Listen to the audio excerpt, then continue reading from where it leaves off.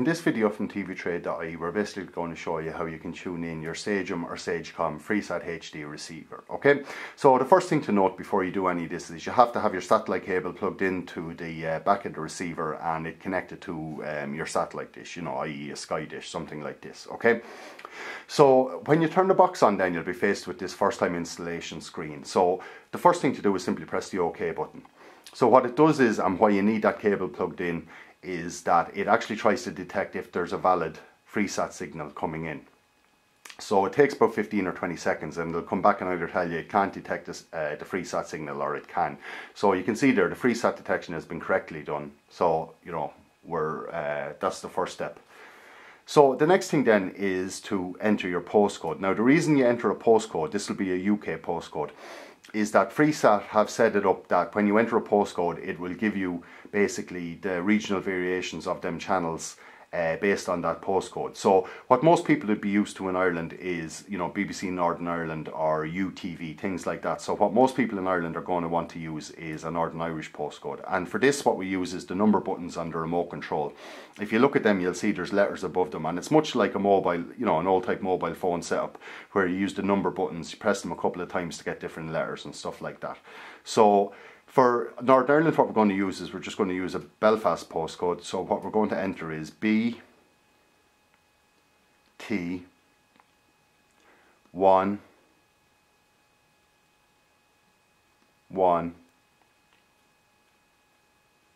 A, and we're just waiting for the cursor to appear again, and A. Okay, so we'll press OK and it'll check and see if it's a valid postcode.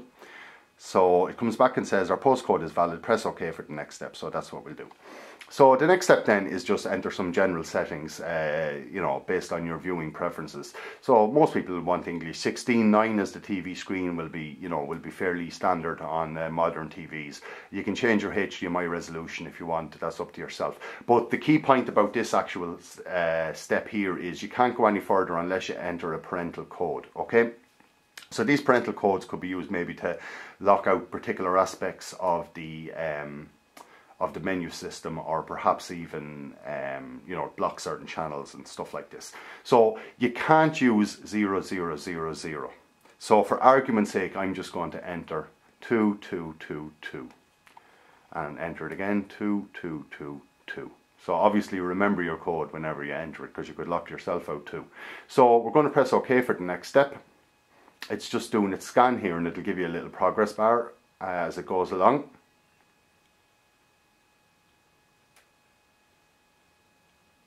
So it should actually be a relatively quick process.